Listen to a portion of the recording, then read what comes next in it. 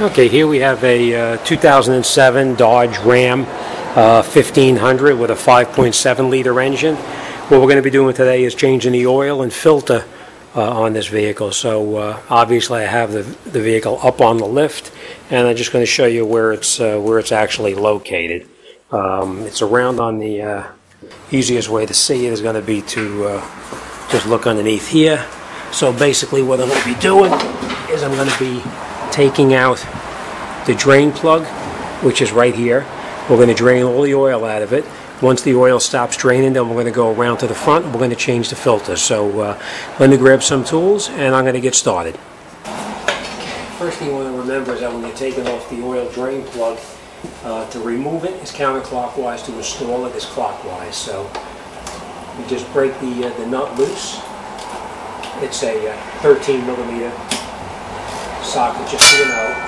Always use a ratchet or a box end of a wrench. Never use an open end part of a wrench. So then you just take the oil drain plug out.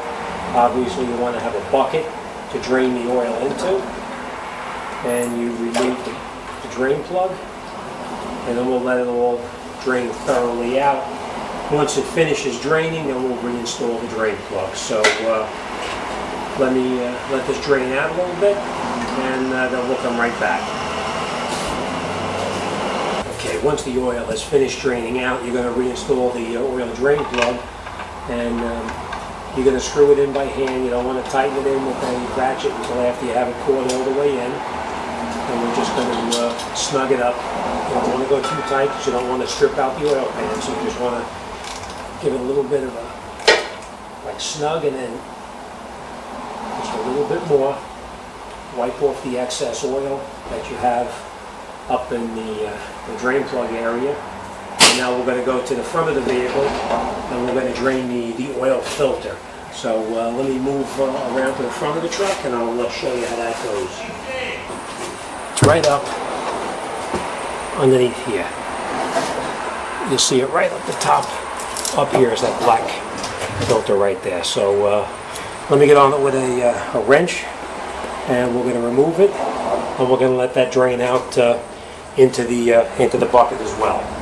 They make all different kinds of wrenches to take the oil filter out. The one I'm using is a band wrench. It goes around the filter, and you just turn it counterclockwise to remove it. I'll show you how that goes.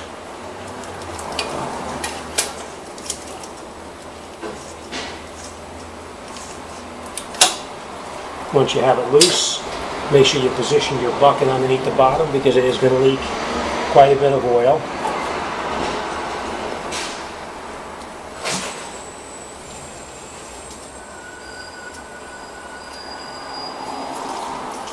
And we'll let that drain out a little bit before we try to remove it.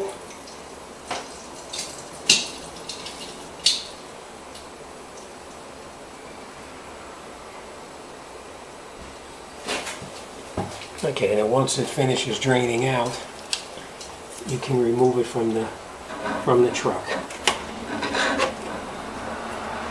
Sorry if the light's blocking you.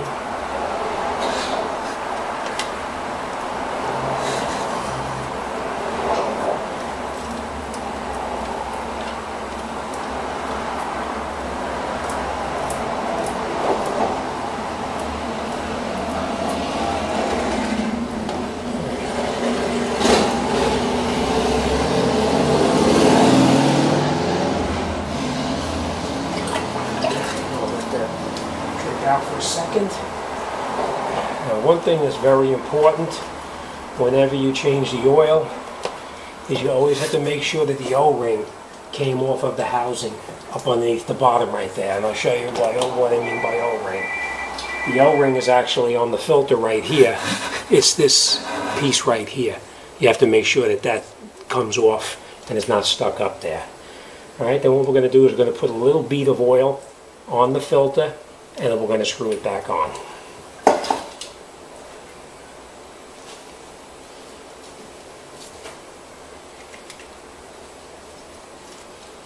Alright, then we screw it back on. As tight as you can make it by hand. You don't need to tighten this with the wrench, just get it on as tight as you can by hand.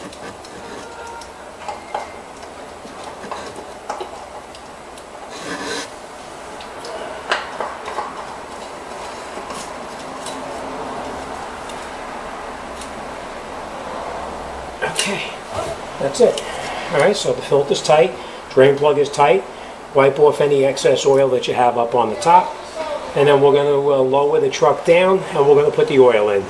Okay, now that we got the truck down on the ground, we're going to put the oil into the engine itself. And obviously the oil cap is pretty well marked underneath the hood here. This is the cap right here. And as you can see on the top of the cap, it tells you what kind of oil goes in there. So let me take that cap off, and I'll show you, you know, what kind of oil is supposed to go in there.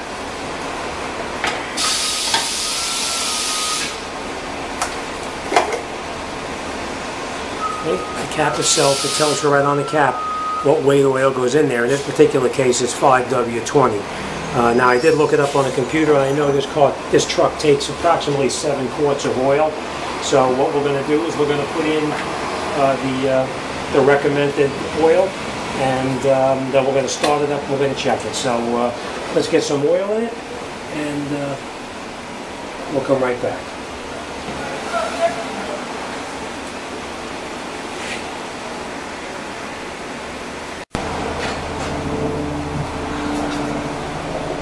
Okay, now that we have our 7 quarts of oil in there, we're going to obviously remove the funnel, put the cap back on it. We're going to start it up, make sure we have no leaks at all, and then we'll check the level. Before you start it, always make sure your cap is on, of course. Start it up and let it run for just a minute.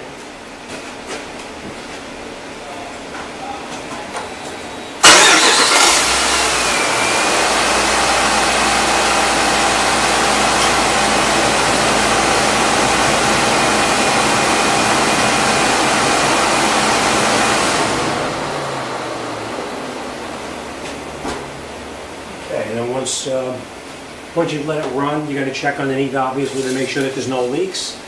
And then we're going to check the oil level to make sure it's up to the full mark, which is on the stick itself, right here. It'll tell you a minimum and a maximum. We're going to make sure it's right up to almost to the maximum.